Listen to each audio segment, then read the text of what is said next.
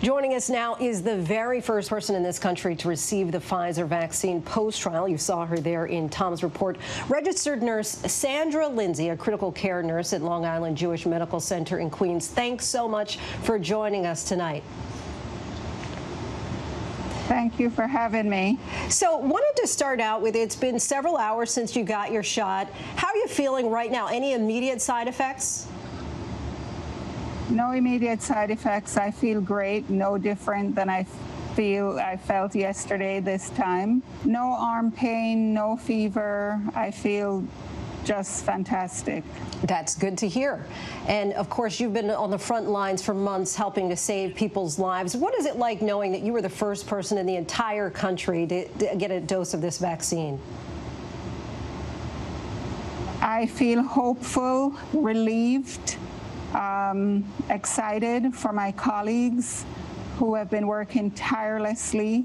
I am the critical care director for Long Island Jewish Hospital, all the ICUs there, and I've seen firsthand the suffering, the pain, the deaths, and how tirelessly my team has been working to take care of patients and saving patients' lives. So I'm just really happy that we have a vaccine that will provide some relief and that will put an end to this pandemic. And how and when did you get selected to be the very first in line, and why was it important for you to do so in public? So I volunteered to take the vaccine. Ever since there were talks of a vaccine, I've been telling my friends and family, my colleagues, that when this does come to fruition, that I would be first in line. I trust the science, and so it's important for me to lead by example. What I don't trust is how I will be affected by COVID-19 and how other people that I may potentially infect, if I get infected, will they survive or will they die? So it was really, really important for me to be a part of the solution. And we just saw the picture of you with the sticker holding up the crushing COVID-19, got my vaccine. Our ABC poll out this weekend found that 8 in 10 Americans say that they would take the vaccine, though 44% say that they may wait a bit to take it. What's your message to the Americans who may still be tentative on the if and also the when?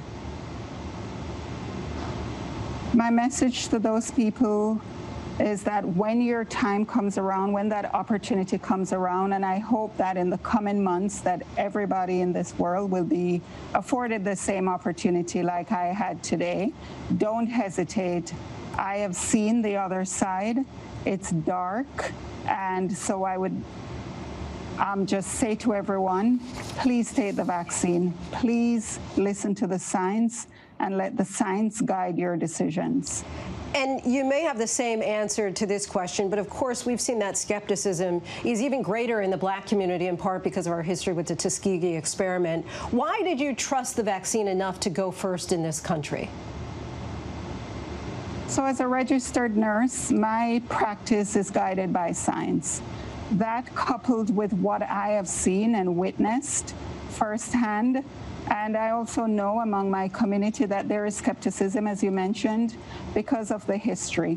So I think it was important for me to get the vaccine, and so that I can be an inspiration to those people who are on the fence or who are skeptics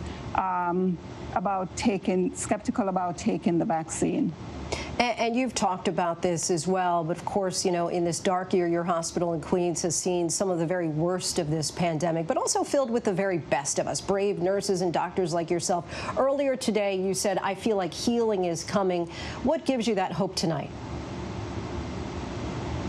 That I got the vaccine in my arm.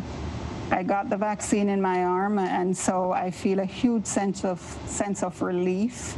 I feel that public safety and public health will be restored.